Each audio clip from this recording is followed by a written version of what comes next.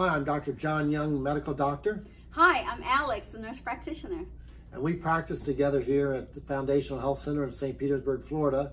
And we're doing a series on hormones, both male and female.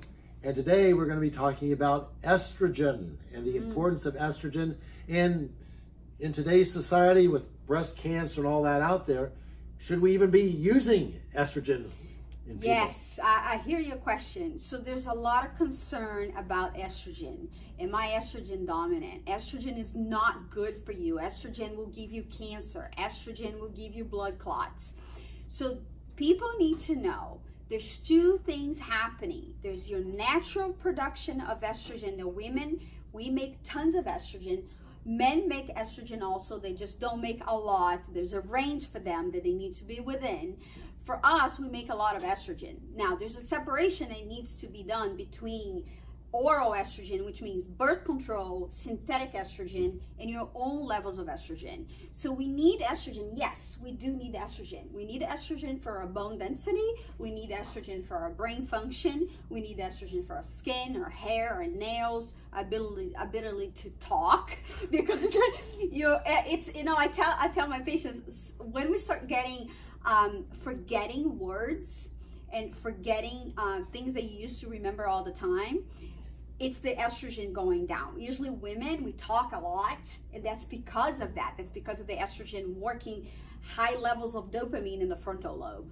So it's very important because actually, interesting fact, if you look at the brain cells have these organelles that we call mitochondria. And the mitochondria has specific locations for estrogen, which means you need the estrogen in the brain to get the cells going and producing energy so you can get those neurons to connect together and you can talk and you can remember things. So yes, estrogen is good for you. We should make sure, one, we have enough estrogen, and two, we have the right ratios of estrogen for women. There's a difference between the bad and the good estrogen. So that's what we need to look at it. All right, so what is good and what is bad? Okay, so what we do blood work. Okay. We do blood work. So when we order blood work, we order two different kinds of estrogen. We order E1 and E2, estrone and estradiol. So you always wanted to have more estradiol than estrone in relationship to progesterone. So of course we're here to do that, but it's not the fact that estrogen is bad for you. Then again, we are just looking at ratios and which one you have more. Okay. Now, there is also some women, they just have a tendency to have more of the bad, less of the good. Genetically, it's a factor. It's genetically determined. And when I see that, there are things that we can do so we can correct that problem. So, yes, that's how we do it. So, now, you know, it's taboo to bring up Premarin, yes, the artificial. So what kind of estrogen do you do? I mean, where do you find it? So I have, the way we do it, we like to do, if you need estrogen, if you are low in estrogen and you're going through menopause and we test your levels and your levels are low and we feel like you need estrogen, the best way to do it is through the skin. So as a topical cream, because that way you're not bypassing the liver, so you have no metabolites. So an oral pill isn't gonna... No, okay. We don't want to do the oral estrogen because the metabolites of estrogen going through the liver, that's where we can get into problems. So we don't want to do that. We don't do that. All right. So now, is it just a pure estrogen cream or do you mix? So it depends. I like to see what age is my patient and what their levels are. So I always like, if I have a young patient, let's say a 20-year-old patient that comes in because they have anxiety. Anxiety could be one of the symptoms of too much estrogen. So the PMS, all women, we know what that is. If we don't have ourselves, we know women that do have PMS. So usually it's an estrogen problem. So if I have a young person with high estrogen, then I need to focus on my estrogen and not give her estrogen. I need to actually help the estrogen to go in a good pathway.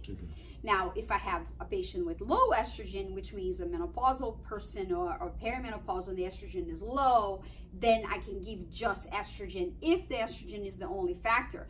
But if the progesterone is also low, then we need estrogen and progesterone. So what regulates the bad estrogen is progesterone. Okay, and the bad estrogen is estrone. Okay. So for postmenopausal, premenopausal women, we look at both.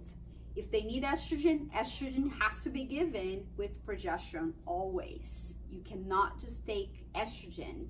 It's better when you take estrogen and progesterone. All right, so I understand we don't, and I think we need to explain to them, we don't use the prescription, which is artificial. We don't use the prescription. So we use bio-identical. What does bio-identical mean?